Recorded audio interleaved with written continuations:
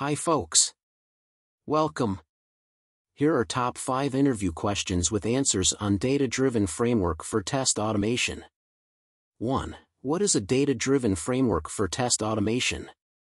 A data-driven framework is a testing approach that uses input data sets from various sources to execute tests. The framework separates the test logic from the data, which means that the same test can be executed with different sets of data. This approach can help increase test coverage, reduce maintenance effort, and improve testing efficiency. 2. What are the benefits of using a data-driven framework? Some of the benefits of using a data-driven framework include increased test coverage, reduced maintenance effort, improved testing efficiency, better scalability, better reusability of test cases, faster test execution, better quality of test results. 3. How do you design a data-driven framework? To design a data-driven framework, you should follow these steps. Identify the test cases that can benefit from data-driven testing.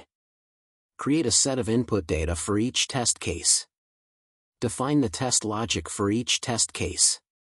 Create a test script that can read the input data and execute the test logic.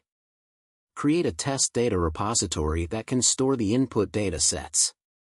Create a reporting mechanism that can provide insights into test results and test coverage.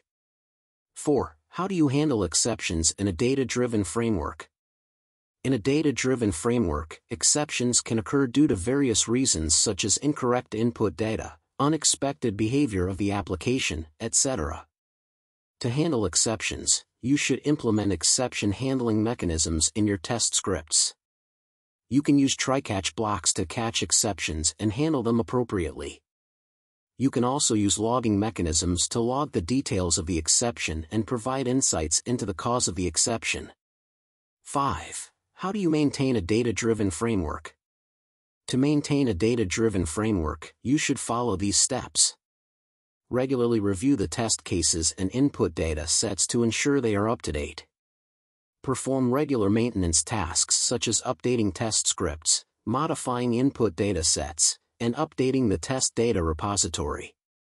Monitor the test execution results and identify any issues or defects. Continuously improve the framework by incorporating new features or enhancements. Collaborate with the development team to ensure that the framework is aligned with the application's development roadmap. That's all, folks. Keep learning and keep growing. Thank you.